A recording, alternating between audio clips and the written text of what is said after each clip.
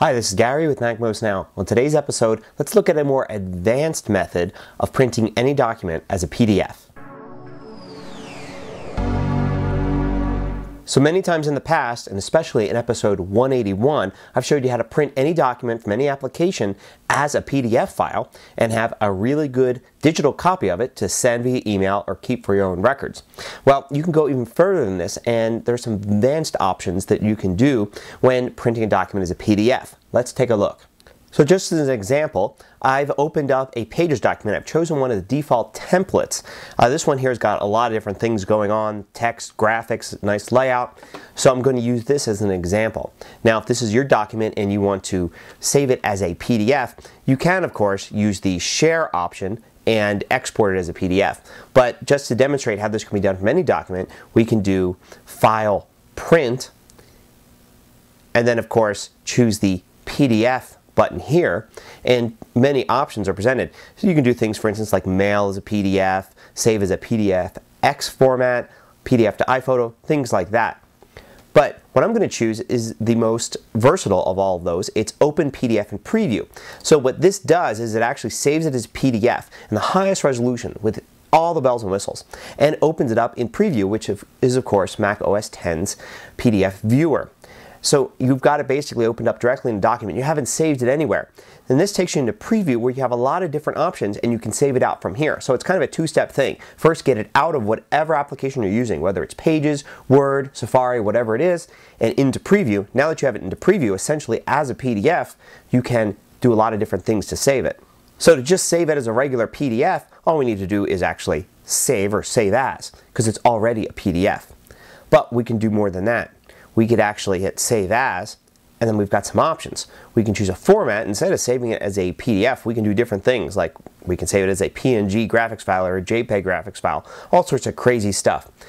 And we can just leave it at PDF, and when we do that, we get to choose some filters. A lot of interesting things you can do here. For instance, you could save it as reduce file size. So PDFs can be very large, especially if there's large images in them. And maybe you don't want a final document here. You just want to send, say, a proof off to somebody of an article that you're writing, or just for something for somebody to review. You can use this reduce file size here to actually send them something that compresses the JPEG images a little more and takes a little bit of the quality out, but it's still very readable and usable.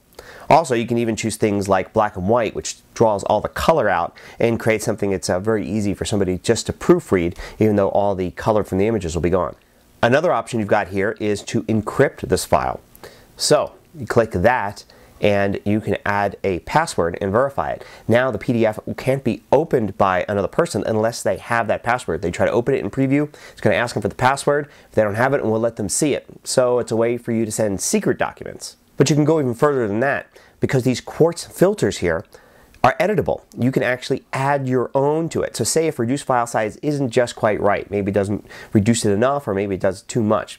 Well, there's a way to make your own filter. What you need to do is look for and run an application called a Color Sync utility.